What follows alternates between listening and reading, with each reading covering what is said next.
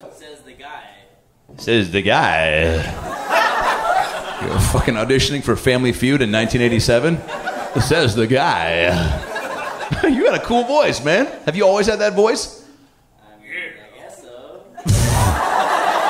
Why do you always sound like you're about to put your own thumb in your own ass?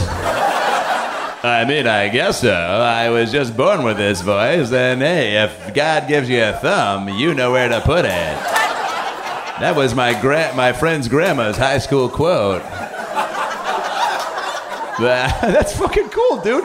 You sound like you sound like the guy like you know how Pepe Le Pew in the cartoons was like super pervy and rapey? You sound like the guy that hired him to track down girls. Well, Pepe, if you go to the fucking corner of Lavender and 3rd, there's a bunch of horny chicks. That's a bit. How old are you? How old are you? I'm 25. Yeah, and that's gonna be your voice. You know what I'm saying? That's it.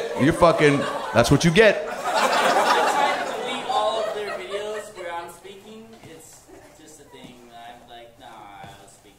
Yeah, I'll give anybody $1,000 if they can tell me what the fuck he just said.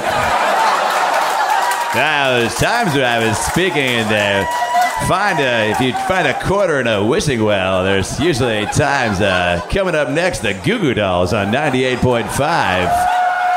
Nobody out pizzas the Hut.